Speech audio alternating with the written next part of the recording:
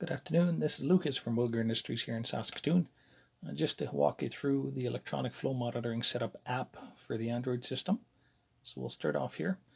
Before we get into the app itself, we'll go into the Tip Wizard app, which is provided us for spray tip calculators and as well as visual flow indicators and such.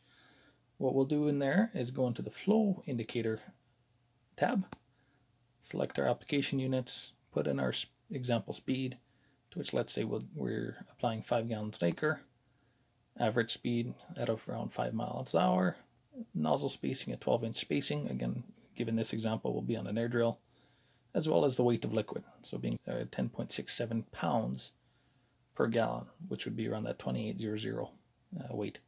And for the number of outlets per flow column, we typically use one flow indicator per outlet, just giving the best accuracy. So we'll search, and what we're focusing on is the electronic flow meter. Given the flow meter's capacity for monitoring flow, there are 4 jets that can be swapped out just to give better accuracy within those flow ranges. So in our example, we put in our application unit and rate and all that. The application rate turns out to be 0.057 gallons per minute, to which we'd be using that green jet to give us the peak accuracy for that application. So now that we know that, we can actually put it on our liquid kit itself. So we'll go into the Wilger Flow Monitoring System app. We'll allow that. Depending on the version of the app, the main screen might be a little different or whatnot, but again, typically the settings are going to be very similar or the same. First thing we'll do is go into the ECU setting. At the very top button, you'll see that. A little pop-up will show up asking for a default pin. The default pin is 1111. You can change it if needed, and we'll hit accept. And from this screen, we'll change it to actually reflect our system itself. So let's say on our example, we're on a 16-row air drill. So again, a very small implement. But with those 16 rows, we only have one node. So one 16-channel node being used. So we'll change it to one node. The nodes themselves are the little black boxes that are connected to the ECU by extension harnesses or whatnot. So typically each would run up to 16 channels or sensors, and you wouldn't have a ton of them typically. So we'll put in one node just for our example for the ECU serial number. So that's the serial number that's on the back of the ECU being the little box with the antenna sticking out of it that your main power supply is going into. In our example, it's 1124674. Yours will be similar in that it is 7 digits. In case you have any questions with Wi-Fi channels or interference with other Wi-Fi signals on the implement as well, the last digit in the serial number is the Wi-Fi channel that it's transmitting on. So in our case, it'd be 4. Again, for most of you, you don't have to worry about that, but just in case, you'll know ahead of time. For the view layout, there's 2 options, a single product view and a multi-product view. Multi-product view allows you to apply or show it on 10 different sections. Again, much better for larger equipment, for much larger rows and that kind of stuff. For our example, we only need single product view. So that's going to show 72 runs per page. Click on that. A little disclaimer will come up just to let you know if you've previously put in any sections past section 4 to 10, those sensors are not going to be counted, if that makes sense, because they're off screen. So we'll accept that. For the diagnostic history, we will leave that at 120. That's nothing you'll need to change. For page scroll cycle, for us, we don't need it, so we'll leave it off or 0. If you had multiple screens being tabbed through, you can set that for however many seconds you'd like for it to swap to. For application rate unit, we'll change that to US gallons per minute. That's what we're comfortable with. And application rate unit would be the US gallons an acre. For application speed, for our example, we're applying at 5 miles an hour. And often, if you ever get into the app where you cannot see the next options due to a keyboard or whatnot, you just hit the back button and minimizes that.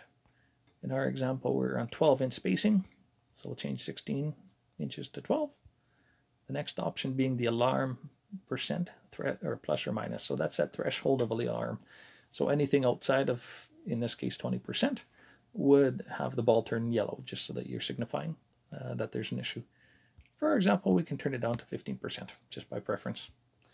You can always change that on the go as well, so it doesn't change anything as far as the operational capabilities.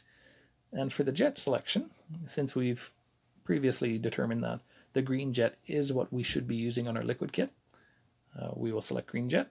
There is a means to do a manual calibration as well, just in case you want to fine tune it to your specific application and specific gravity and such like that. For products 2 and products 3, since we're not using them, we can ignore them. They're not going to impede anything. They're just there for applications that will need those 2 and 3. So that's the main ECU setup screen. The next screen we'd be going to is the wrench. So that would be the sensor setup screen. From top to bottom, showing it, we'd have 1, 2, and 3. So each of those sections is a line of balls, if that makes sense, or sensor rows. Right below that is product 1, product 2, product 3. Each product has their own section 1, 2, 3, if that makes sense. So with that, in our example, we're only needing 16 rows of a single product, so all of our sensor information will be set up on this same page. You can leave rows blank, so wherever you see NA under the node, that row is not being used, so it'll ignore it. So you can always leave spaces. It doesn't hinder the app working whatsoever.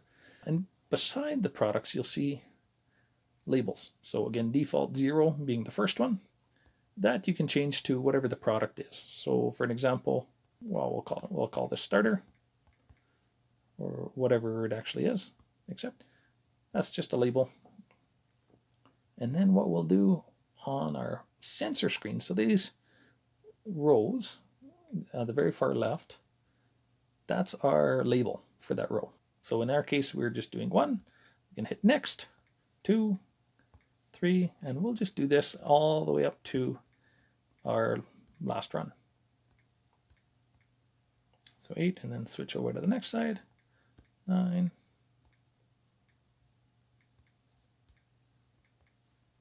So the reason I'm doing this labeling ahead of time is just to simplify it, because we know how many rows are on the planter or the drill. So now we have an idea of how it's going to be laid out on the screen. After that, we can press back. We'll change the nodes. So the node, that's the physical node that sensor is attached to. In our case, since we only have one node, it's going to be simple because they'll all be node 1. So if we want, we can change those just to make it a little less tedious. And you'll notice pretty quick, as soon as we change it to 1A1, it goes red. And the reason for that is that if there's a duplicate entry of a sensor, so if we're calling on a sensor more than once, the app knows right away that, oh, something's wrong. Typically that wouldn't be done because it's just going to be duplicating the sensor feedback as well as how it's reporting. So what that means is there's duplicate information and you'll need to fix it just to make sure.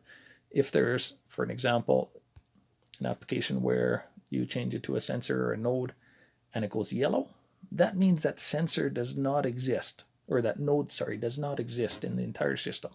So in our case, since we've only told the system that, yes, we're only using a single node, obviously node 5 doesn't exist. So it gives you kind of a quick diagnostic to check.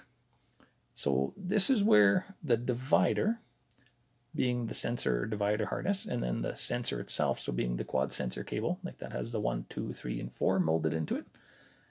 This is where you'd actually have to determine how it's laid out on the drill. For simplicity, for our example, we're going to assume the first row of product. So the first actual row is using node 1, and on the quad sensor divider coming out of the node, it's labeled A, so div being divider, A, and the first sensor would be 1. And as it happens, we plug the next one in, was 1A2, being the second sensor on that quad sensor cable. The quad sensor cable comes out of the node harness and then splits through a little junction box with a little Wilger logo on it or whatnot with a bolt mount in it. And then it splits into 4 different sensor cables. Each of those sensor cables have a molded in number, whether it be 1, 2, 3, or 4. And that'll determine what label our row will be. In our example, we'll go 1, 2, 3, 4, because that's how it's actually laid out on the drill. And each divider only has a 1, 2, 3, and 4. So the next one, in our example, we would have used the harness B off of the node. So we can change the next 4 to B, because just as it happened, they were B1, 2, 3, 4. So B1, B2, B3, B4. And you'll notice pretty quick red disappears as well. Continuing our example, we'll assume the next divider being used was C. So we can change those 4. And again, as it happens, it just happened that we put it in nice and neat that the next 4 sensors were C1, C2, C3, C4. Notice pretty quick here that we will do the last ones, which would be D. So 1D1, 1D2, 1D3, 1D4. So what you'll notice pretty darn quick is that we have rows 1, 2, 3, 4, 5, 6, 7, 8, 9, 10, 11, 12, 13, 14. Oh, and we had a typo. So we have obviously missing a row. And simple enough, we'd check that. So in the case that we'd actually be missing, so let's go back and assume we missed that same row. There, and I'll change the numbers again just for troubleshooting purposes. This is what would end up happening. As soon as the flow meter itself is connected to the ECU, you'll see rows of the balls down the length of the screen. With that, what's going to happen is that you'll see the row 16, and if you're actually on your implement, so on your air drill, and you turn off that row, or the flow to that row, to row 16, and none of the balls have gone down on the application itself, then you know pretty confidently that you haven't put that sensor in, you haven't referenced it. To which you'd go into the sensor setup screen and just verify. So we'll correct this. We'd go 16. And now we'll plug in our ECU. The main screen, showing that there's no connectivity to the ECU whatsoever, will change. Alright, so now that we've turned the ECU on, the app itself automatically connects to the ECU Wi-Fi.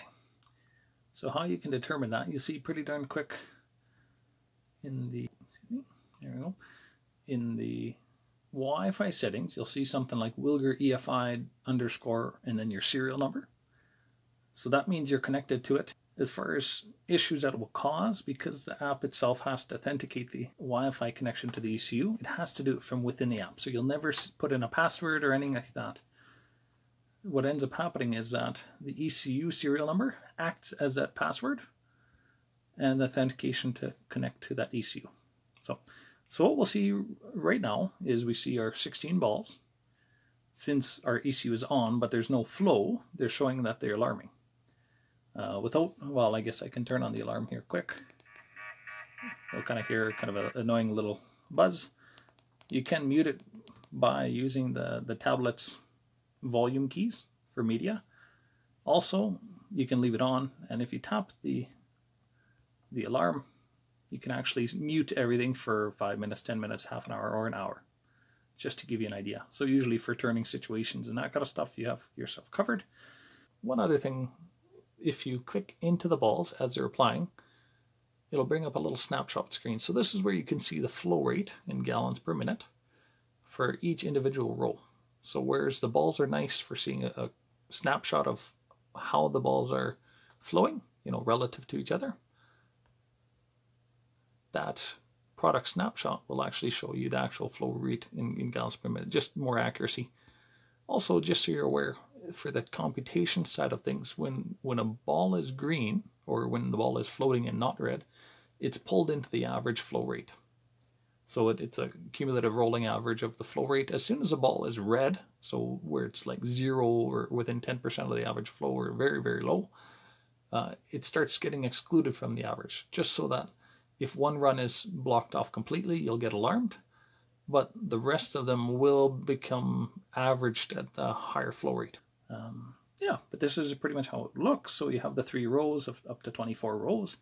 For an example, if you did want to have it that your implement was split in half, so one half being, or one wing being a section and the other being another, you can actually, in the setting screen, you can actually leave a blank in between, or you could even use start 9 on this side and go down and such there as well. So that it's very customizable in the app itself, so you can do that. As far as things to do from here, once you actually get an application rate or flow going through, you'll see on the right here, you'll see your starter, and you'll get an average application rate, total gallons per minute applied, an application rate, US gallons per acre, as well as an accumulator. So if you ever have an application where it just seems the Wi-Fi signal does not connect to the ECU, so often what will end up happening is, and you'll see the original default lines, or 2 brackets with a ball inside. As far as if that's happening to you in the field, you might get something like Wi-Fi interference where there's multiple bands of Wi-Fi signal being broadcast on the same channel. So for an example, if there was a system like Intelligent Ag for blockage sensors or some other Wi-Fi sensor, you might have it intermittently coming in and out for the Wi-Fi. And what ends up happening, they're just fighting for that connectivity. So simply enough, if you're using a system that you can change that Wi-Fi channel, so like for some they have their own access points that you can actually change it in the back end what it's transmitting on, then great, do that.